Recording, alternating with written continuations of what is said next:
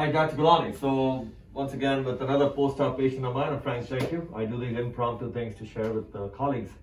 Tomorrow again, I'm doing a number of webinars sharing all these concepts, and I love to encourage doctors to not give up on keratoconus patients like you. For doctors who are watching, another keratoconus patient with extremely high keratometry, very high regular astigmatism, posterior polar cataract, and vision. How would you describe, Frank? Vision is could not see pre-op meaning before surgery. Yeah, pre-op my vision was very poor. Cataracts. Sure. You said a polar cataracts, and the astigmatism was very bad in my left eye. Yes. And keratoconus in both eyes. And again, the concept as I shared with you all, saying think outside the cone. Don't get afraid of how bad it is. You got to go and attack.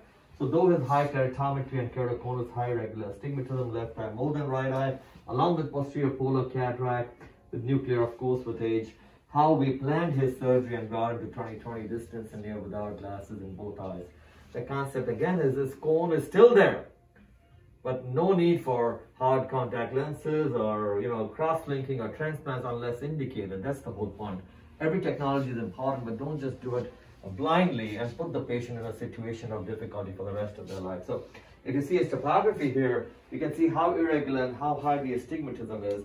Topographically goes up to 9 diopters anterior posterior astigmatism, uncorrectable by contact lenses and glasses and having a polar cataract.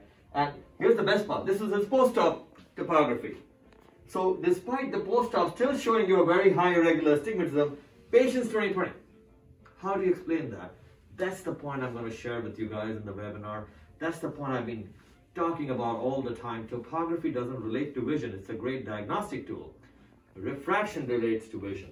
So despite his post-op cornea looking like this, why is the gentleman seeing? And as everything I do, I let my patients describe their outcomes, because I do not believe in graphs and scattergrams which can be changed or fudged. Real patients, real time, extremely demanding. So Frank, in your few words, please, for doctors who are watching, how is your vision today? My vision is great today, Dr. Gulani. As you know, I looked at several surgeons in the area where I'm from, and because of the conditions that I have, they were not quite confident that we'd be able to bring me to the point that you have. And that's why I was happy to find you on the internet. After looking at the reviews of your patients and reading some of your papers, I became very confident that you were very high about dealing with people with my condition, and I appreciate everything that you've done.